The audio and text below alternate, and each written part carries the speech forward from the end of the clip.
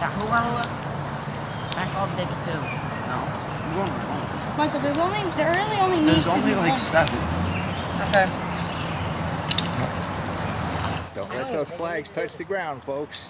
You can wave them, but keep them high. What do you mean high?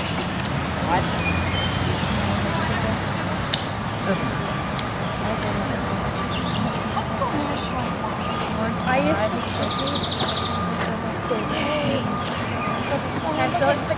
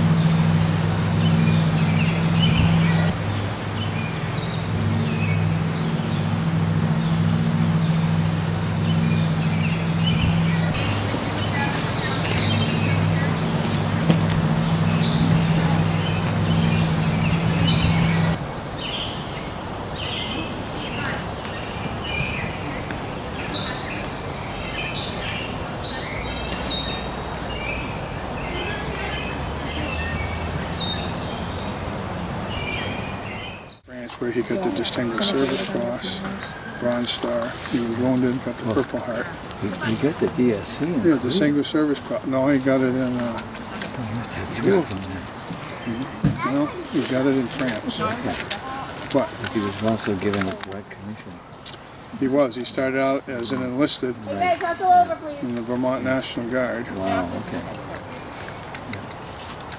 And what happened was he got the Distinguished Service Cross in France, and then when the war ended, he went back in when Korea started, and he got captured and died in POW camp.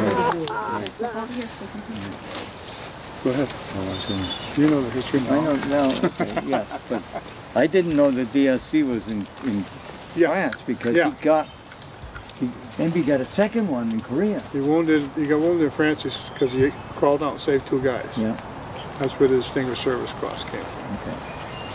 We also got one in Korea. So, anyway. So we have come here to talk about Captain Fredrick Giroux. And he was...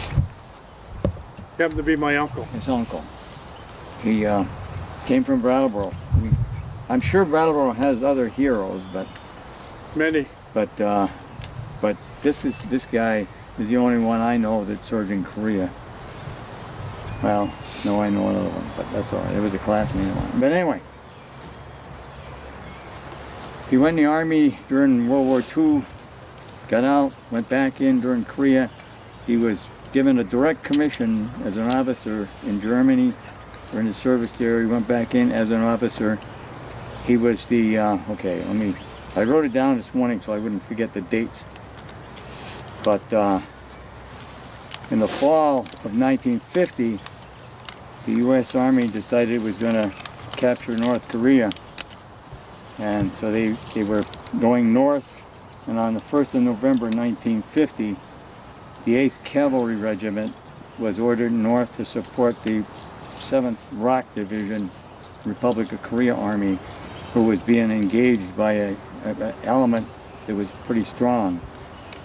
And we found out that it was the Chinese Communist forces who had come into Korea in great strength. And on the 1st of November, the 8th Cavalry Regiment of the 1st Cavalry Division in the area of Yunsan, Korea, which runs on the west bank of the Kuryong River toward the Yalo River in North Korea. And they were basically overwhelmed. Captain Giroux at the time was the executive officer of L Company of the 3rd Battalion of the 8th Cavalry Regiment.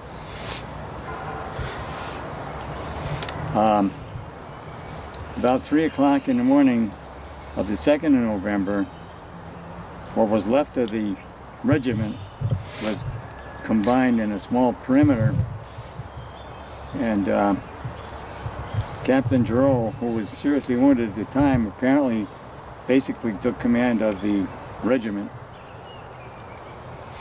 and somewhere in that area the units that was left surrendered and were taken to North Korea. So he died of wounds on April 16th, 1951. I don't know when his remains were repatriated. Sometime after 1951. Yes. Yeah, I have some clippings where his body was brought. I happened to be involved in the repatriation of some of the people that were brought back over.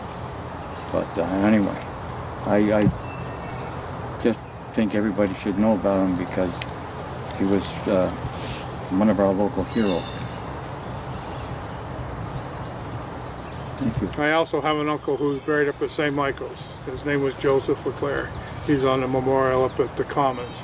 He was involved in the Battle of Iwo Jima, Leyte Gulf, and died in Okinawa. He was killed in Okinawa. And his remains were buried initially in the 5th Marine Cemetery in Okinawa, but remains were repatriated and he's buried up here now. So I feel kind of an obligation and a debt, not only being a veteran myself, but to these two gentlemen who gave me the ability to be here and live free like I do. And thank you all for helping put out the flag. Yes, thank you very much. This is huge. It took us like Many 2 hands weeks make to light do work, it believe me. when we were doing it by ourselves. So this is great. Thank you Well, very thank much. you I for hope letting you us continue. Thank you for to do it. including us. It's a great. I hope you continue to do it. Afternoon. Thank you. And some of those places that I told you about, I noticed with passing it on, the ones that are hidden down behind That's things great. and everything. So keep passing it on.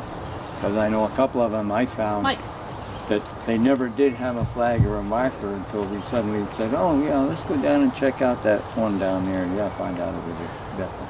Thank you very much for all. Yeah, being the service officer of the Legion, I put in many of these military markers for people who don't have one. And I think the last one I did was the person died in like 1996.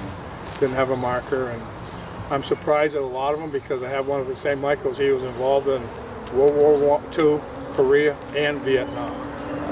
And he got out as a lieutenant colonel, I think it was. Yeah. So there's a lot of them. There's a lady over there that I just did.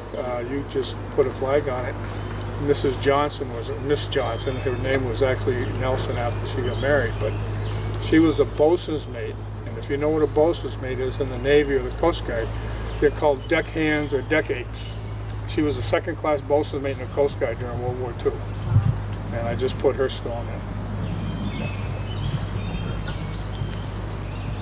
Okay. I guess we thank you very much. Thank you again. Thank you all. Going back on the phone. I know that there's only supposed to be one. Actually, we need another one. Clear from it.